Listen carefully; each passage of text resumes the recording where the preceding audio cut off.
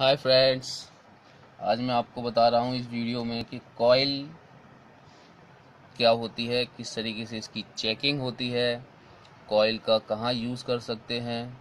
तो यहाँ पर मेरे हाथ में एक छोटी सी कॉइल है, शायद आपको दिख रही होगी। ये देखिए, इस कॉइल में एक्चुअली में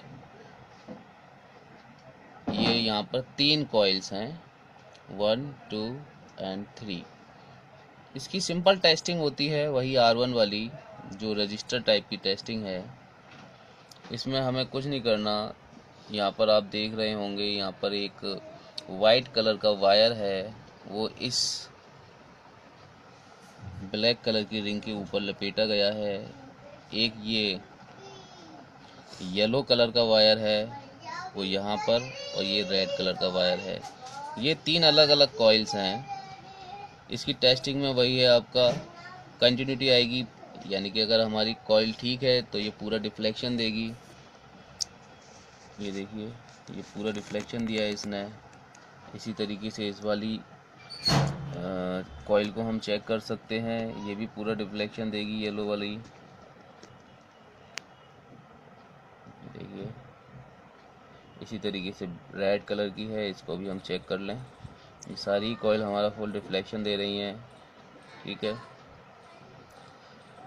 यही चीज़ हमारी जो कॉइल है, एक छोटा सा वायर भी हो सकता है। और यही, चूँकि आप देख रहे हैं इसमें कुछ कलर की इंसुलेशन लगी हुई है। ट्रांसफार्मर में इसी वायर के ऊपर एक कोटिंग होती है, जिससे कि ये वायर आपस में शॉर्ट ना हो जाए।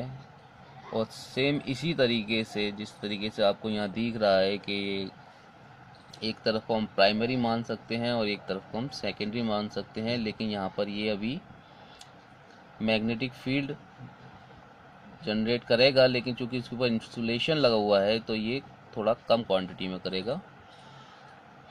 तो यहाँ पर मैं आपको ये बताना चाहूँगा कि ट्रांसफार्मर की ही तरह यहाँ पर इस कॉइल को यूज़ कर सकते हैं।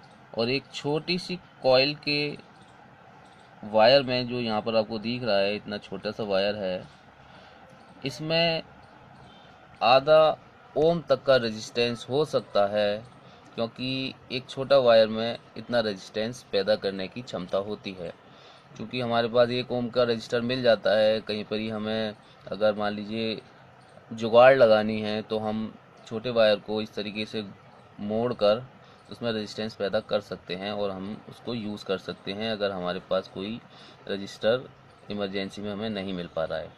तो ट्रांसफार्मर की तो बेसिक रिक्वायरमेंट है वो हमारी कॉइल ही है, जो 2 प्राइमरी साइड और सेकेंडरी साइड में अलग अलग कॉइल्स लगाई जाती हैं। उसी से हमारी बिना टचिंग के प्राइमरी साइड से सेकेंडरी साइड में हमारी करंट ट्रांसफ़र हो जाती है और हम सेकेंडरी साइड में उस करंट को यूज़ कर लेते हैं।